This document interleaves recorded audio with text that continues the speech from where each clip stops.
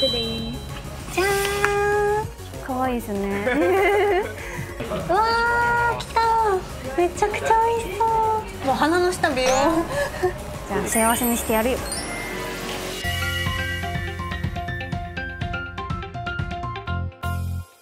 はい、どうも櫻坂46の土生瑞穂です。今日はですね、なんとじゃん、下北沢さんにやってきました。いや、めちゃめちゃいい天気で、なぜ私が、下北沢に来たかと言いますと、古着とカレーが有名なんですよね。ということで、私も普段よく来る、街なんですけど、皆さんとデートしたいなと思いまして連れてきちゃいました。ではでは行きたいと思います。めちゃめちゃ今日はもう天気が素晴らしすぎて、もう日傘ささないとガングロ坂になっちゃうんでね、ちょっと許してください。よかった、嬉しい、みんなと来れて。なんかですね、普段私古着が好きで下北沢とかよく来る街なので、皆さんに紹介したいなと思ってたんですよ。結構街の中にも結構おしゃれな方々がいっぱいいるので、なんかそういう方々のファッションを見ていろいろインスピレーション受けたりするのもなんか好きです。スタイリストさんがすごいハブちゃんが好きそうな古着屋さんがあるよっていうので紹介してくれて、そこで、調べたらめちゃめちゃ可愛くて、そこからよく注目してるお店になってるので、皆さんにぜひね紹介したいと思って参りました。お、着きました。じゃーん、ノイルさん、ノイルさんです。階段登ったら着くんで、はい、今日はねデートしに来たんですよね。うんうん、じゃあ幸せにしてやるよ。先に登っていいですよ。気をつけてね。階段急なんで。はい、よいしょよいしょ。もう数えたら100段もないか、100段ぐらいあるんじゃないかぐらいの階段なんですけど、もうワクワクが勝ちすぎていつも全然余裕で登っちゃいます。こんにちは。よいしょよいしょ。ここの結構ねおしゃれな世界が待ってるんで入りたいと思います。失礼します。こんにちは。すごいイケイケのおしゃれな店員さんいっぱいいるんで、いやーすごいですね。はい、じゃあちょっと見ていきたいと思います。どうしようかな。今どういうのが流行ってるんですか？結構今はゲームシャツだったり、はいはい、シャツ系だったりとか。ああ、こんな感じでちょっとねスポーティーっぽい要素とかも取り入れるのもすごく流行っているので結構注目してるんですけど、可愛いのがいっぱいありますね。これとかめっちゃ可愛くないですか？めっちゃ可愛い。半分半分で。じゃーん。結構女性の方でもオーバーすぎない感じで。はい。うんうん、確かに。結構ストレスフリーで着れるんで。うんうん。なんか秋とか冬とかはなんかジャケットとかね上に着たりとかしても可愛いですね。これとかも可愛い。最近だったらラグってわかります？ラグ、あ、絨毯。絨毯？そうです。絨毯をパターン1から引いてパンツにしてます。めっちゃ可愛い。超可愛いです。見せたい。こういう感じ。可愛い可愛い。こっちか。可愛い。めっちゃ可愛いですね。デニムとかよりもあれ生地感の間結構空いてるんで、夏はさらっと着れるんで。あ、確かに確かに。めちゃめちゃいいですね。これとか最近お腹出したいですね。ああ、可愛いですね。ハイベストで。夏っぽくていいじゃないですか。夏っぽくて。これに合うやつですね。なんか考えようかな。ちょっとガーリーでこういったシャツとか。あ、めっちゃ可愛い。いいですよね。やば、めっちゃ可愛いですよ皆さん。楽しみにしててください。後で見せよう。ちょっとフィッティングの様子はね、ちょっと内緒で、また後で。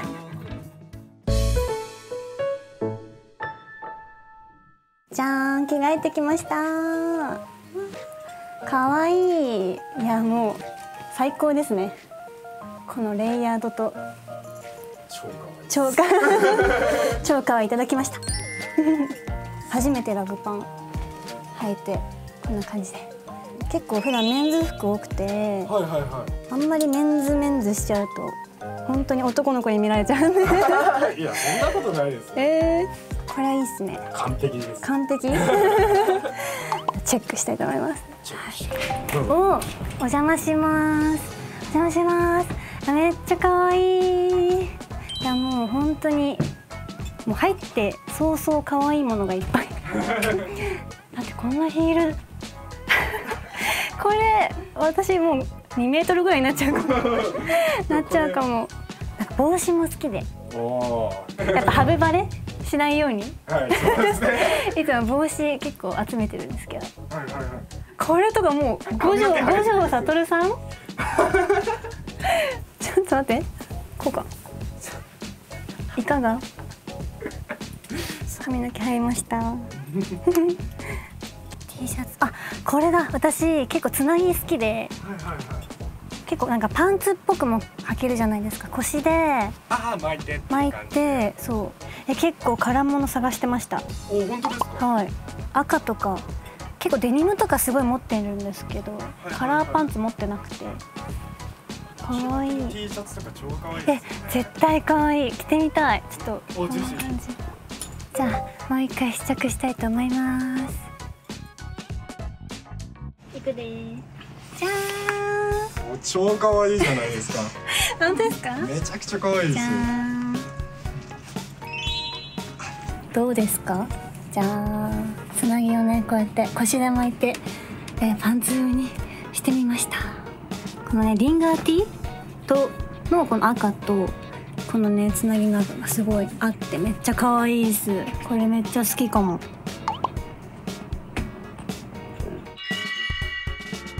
ありがとうございました。ありがとうございます。ありがとうございます。お時間いただいてありがとうございます。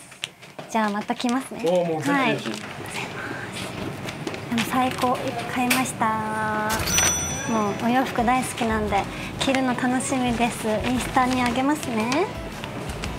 古着って結構一点物も多くて、その時に可愛いって思ったらもういつも値段と相談して買ってしまいます。次はですね、ずっと行きたかったカレー屋さんが下北沢にありまして、そこに行きたいと思います。もうさっきフィッティングしてる時もめちゃめちゃお腹鳴っちゃって本当に恥ずかしかった。こっちですね。楽しみ。カレーはめちゃめちゃ好きで、お家でよく最近作ったりします。皆さんはカレーが好きですか？今日もダジャレ炸裂ですね。お、着きました。私が来たのはカレーとジェラートのお店のカルパシさんです。どうも。はい、楽しみにしてました。ここなんでね、行ってみたいと思います。楽しみ。こんにちは。お願いします。わ、すごい食券がありますね。ジェラートもいっぱい。かわいい。じゃあどれにしようかな。カレー2種類と3種類ジェラート付きか。これもいいです。豆のカレーとチキンにしようかな。カレーとジェラートとドリンクセットにします。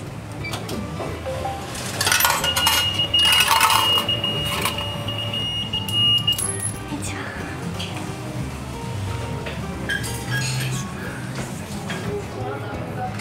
すごい美味しそう。なんかジェラートも有名みたいで、こういう感じでジェラートいっぱい種類ありますね。ココナッツとかもなんか結構なかなか見ないジェラートがたくさんあります。すごい楽しみ。ありがとうございます。うわー、来た。めちゃくちゃ美味しそう。見てください。めっちゃ美味しそうですね。やば。説明しても大丈夫ですか？はい。はい、カレーがですね、左の方がダールタルカという豆のカレーと、右がチキンキーマになります。これが豆のはい、豆のカレーとチキンキーマのカレー。おお、はい、ですって。ご飯の上に乗ってる赤いものがトマトに詰めたチャトンというものと、はい、黄色い方がレモンの皮ごとピクルスにしたものですね。でレモン結構これそのまま食べると酸味強いだけなので、はい、味変えたい時とかに少しずつカレーと混ぜながら召し上がりください。わかりました。ごゆっくりどうぞ。はい、いただきます。すごい。じゃあまずはお豆のカレーからいただきます。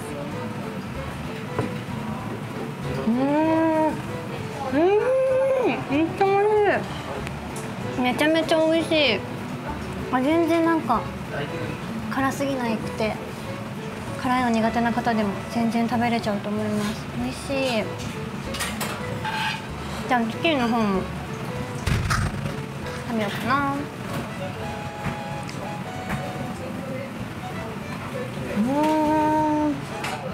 なんかすごく奥深くチキンの中の洞窟に入っていくんじゃないかっていうような、レシピが知りたくなるような美味しい味です。めっちゃ美味しい。下北沢カレーが有名じゃないですか。だからすごくなんか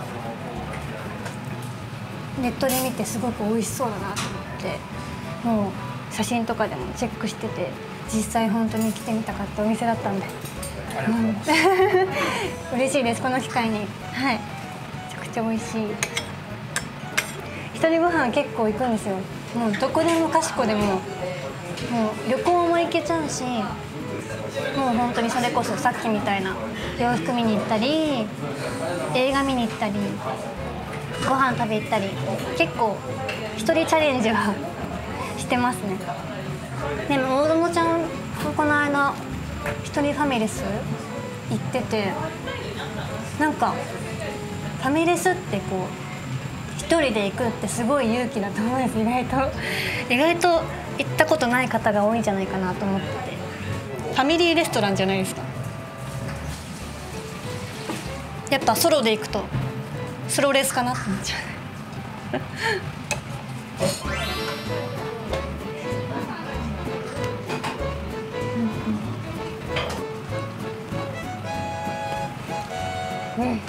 美味しかった。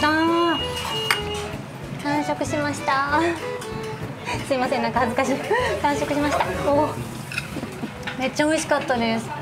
めちゃめちゃ美味しかったんです。もうカレーランキングのトップ3に入りました。嘘でも1位って言ってますから。1位。私はですね。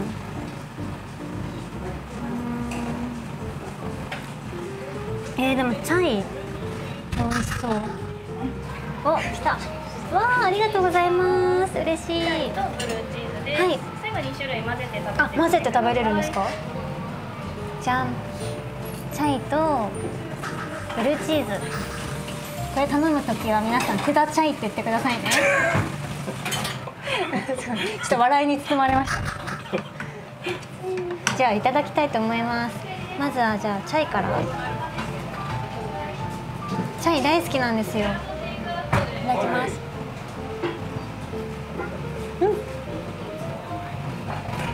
おお、チャイの物語に入りましたね。なんか物語の1ページが開かれました。すごい、めっちゃ美味しい。なんか本当にそのままって感じでめっちゃ美味しい。じゃあブルーチーズいただきます。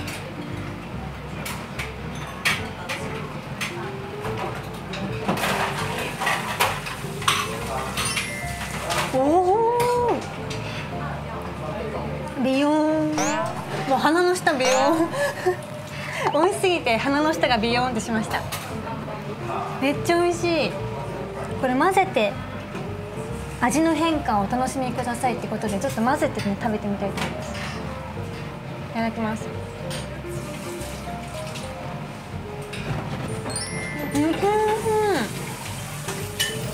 もうビヨーンともう1ページが開かれたってすごい。もうもう物語の主人公になれちゃうぐらい美味しい味です。皆さんもねやっぱカレーに詳しいね方もいらっしゃると思うので、ぜひコメントでお待ちしてます。グッドボタンを押していただいてコメント書いてください。カレー巡りしたいな。完食しましたごちそうさまでした。ありがとうございます。